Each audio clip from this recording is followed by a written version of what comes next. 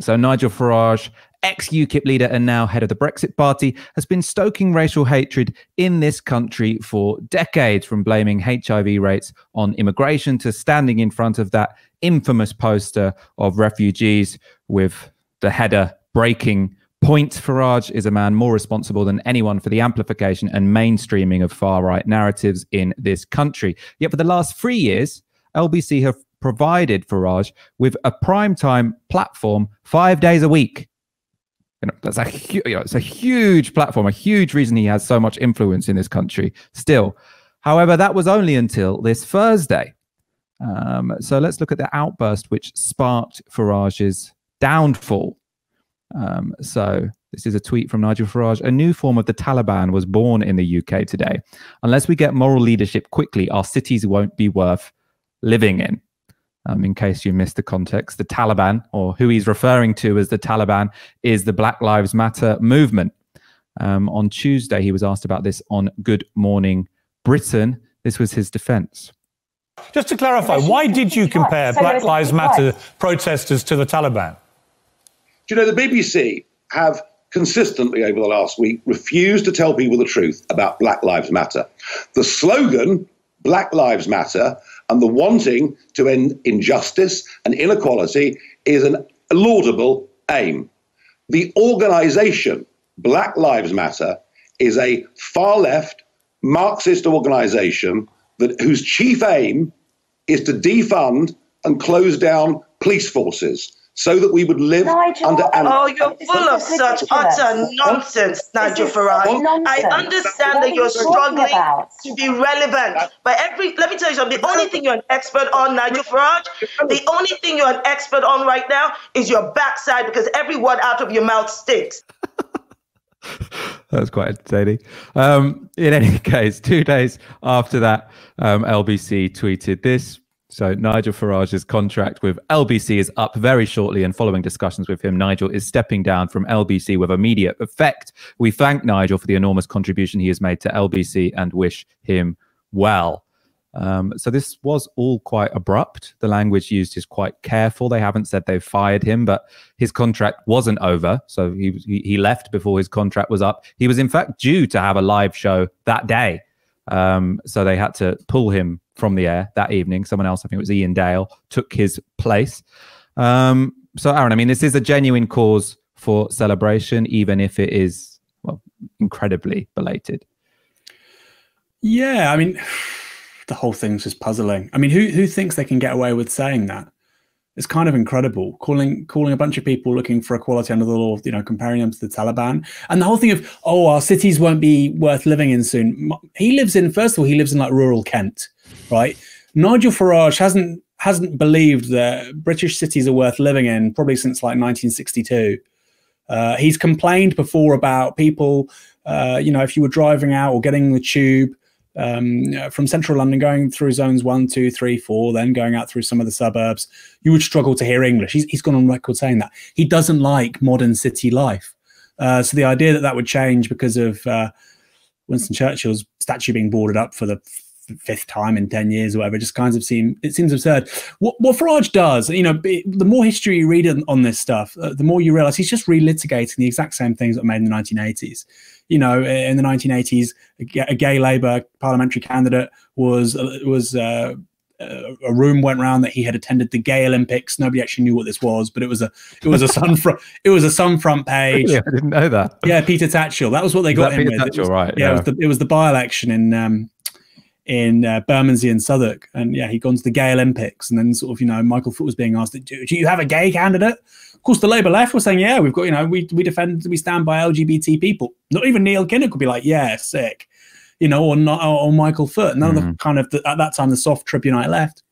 And people like Farage are just saying the same things that they said then. Cities are unlivable. Cities are now subject to cultural Marxism and minorities and the radical left. That was the exact same argument that was made against the GLC under Ken Livingstone in the early to mid 1980s. These people are stuck in a time warp. But what I think Farage has seen is probably a political opportunity to ensure he's relevant after Brexit with Black Lives Matter and kind of increasingly English, it's important to say English, identitarian issues like Churchill. Look, I want to look at some of the background to this. There was an interesting article in the HuffPo.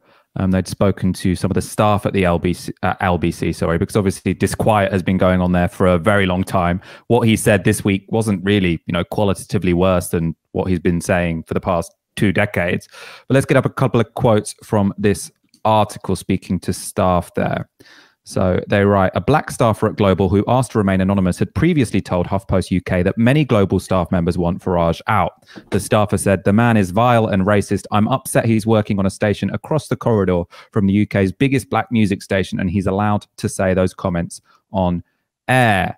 So later in that article, Nadine White, she's the author of the article, quotes a source saying, pretty much every black person here is upset that Farage continues to have a platform, yet Global says it's committed to equality. This says a lot.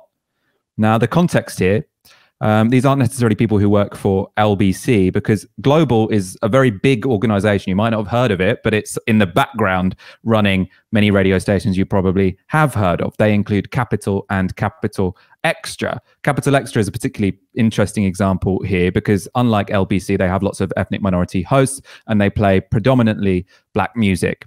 And there was some other background in this article that I thought was very interesting about the culture and the function of Global. So this conglomerate, this company that runs radio stations. So let's get this section of the article up.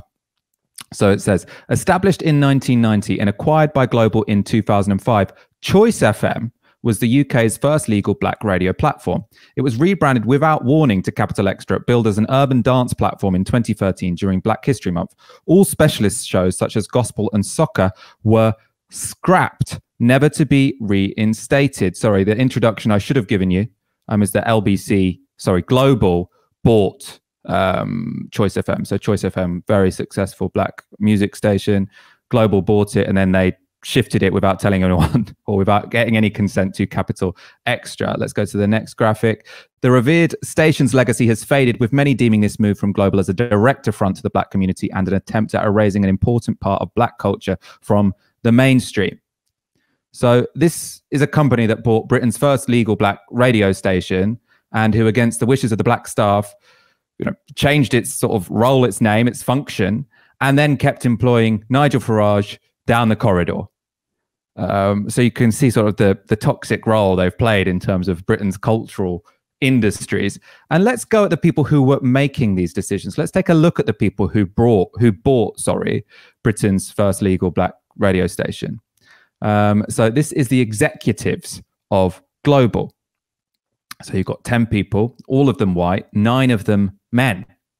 One thing I find quite entertaining is the only woman there. Her job is chief people officer. What is it? What job is chief people officer? It's like, oh, women, they're people. The idea that these are the people who are making all of these decisions, I suppose, explains quite a lot as to what LBC's output is like. They also have, Nick Ferrari on in the morning, who, as we saw on Wednesday, has, said some pretty racist things on air. Aaron, what do you make of all of this? I listen to LBC because I quite like talk radio, but it is, the fact that they feel they can get away with having, nearly all of their hosts are white guys. The furthest left they go is sort of James O'Brien, a sort of Remainer liberal, and everyone else is, whenever they're pushing the boat out, it is definitely to the right. They're shifting the Overton window in that direction. Yeah, they're all anti-left. James O'Brien, you'd probably say he's a liberal, They're anti. Majid Nawaz calls himself a liberal. I don't think he is a liberal in any meaningful sense of the word, because he can't, tolerate disagreement and debate. They're anti-left. Majid Nawaz is vehemently anti-left. James O'Brien hates the left. He was calling all Labour Party. He tweeted Labour Party members are all Holocaust deniers. I was like, this is an insane thing to say. He said a party full of Holocaust deniers. It's just repulsive, really revolting thing to say. So you're right. And what's interesting is you brought up a picture of the kind of executive team. Presumably the head of people is HR or something. But if you got up the sort of the LBC radio roster, they all look related, Nick Ferrari, Ian Dale, Clive Ball, James O'Brien. There was a couple of people. Tom Swarbrick used to work for Theresa May. They kind of, if you would like, it's a kind of family. They're kind of brothers and uncles and nephews. I can totally believe that. It's not even that they're all white. They all have the kind of same skin complexion. They all look the kind of same. It's odd. It's odd. And look, at the end of the day, we have to say Britain's it's a white country primarily, but London is a really mixed city. In no way reflects London politically, ethnically, culturally, like not at all. You couldn't have a poorer reflection of what London looks like and sounds like and thinks. And something should be done about that. Farage went. The question is now who's going to replace him? And it can't just be, oh yeah, let's get a black or brown person with the exact same ideas. Let's get, well, there's very few of those around in their defense, but, a black conservative or a brown conservative. Come on, let's have a bit of dissensus. But the problem is they won't ever do that. Owen Jones has had his own show on there a few times, Pilots. They would never make it a radio show because, of course, he'll be right about so many things. He'll prove so many of their regulars to look so stupid so quickly. All of a sudden, I think that'll become a problem for the brand. Their brand is kind of very angry, 50-something white males. And actually, I don't think necessarily that's the audience. I think if there was a purely business decision going on, they'd get a young BAME woman. We'll see.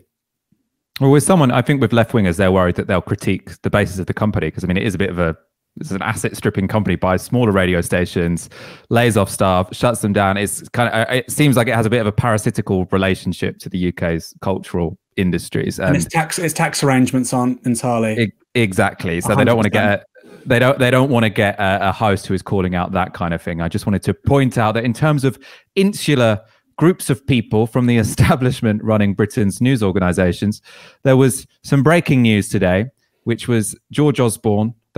He became editor at the Evening Standard, of course.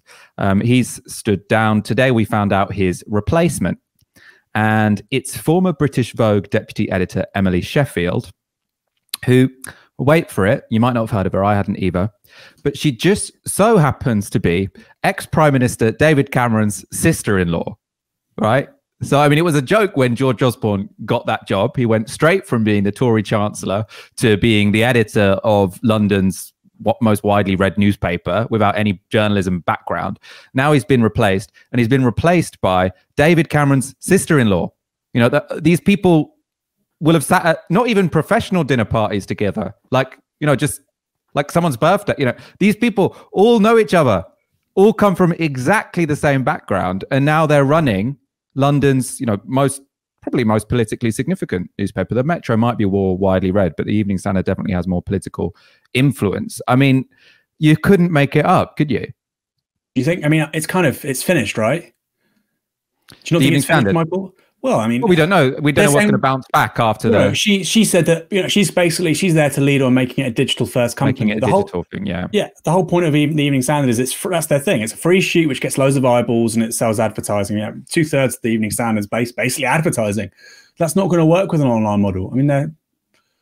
They're finished. The whole revenue model of the free sheet doesn't seem to work anymore. So I don't know. You're saying it's influential. I think it's probably, in a way, it's probably a symbol of the company's sort of imminent collapse. And actually, if you look at the Lebedev's other assets, the Eye has really struggled.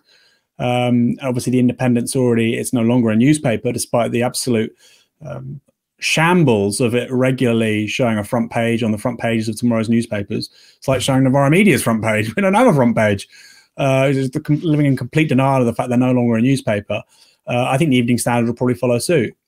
Will it be an influential thing? No, like people on LBC and Talk Radio and BBC will talk about it, but I think average Londoner, I think the Evening Standard's influence has been going down for a very long time. I remember in 2004-08 during the London mayoral elections, when they went for Ken Livingstone, especially in 2008, it was a really big player, and sort of Boris Johnson could not have won without the Evening Standard. I just don't think that's the case now. I just think it's kind of like, it's pathetic.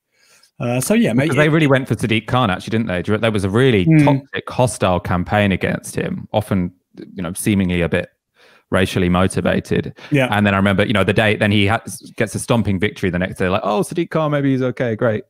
So they sort of had to go back with their tail between their legs. Obviously, Sadiq Khan isn't the kind of guy who sort of likes to have a populist showdown with national newspapers. So I think he was fine for them to come back with their tail between their legs, make peace.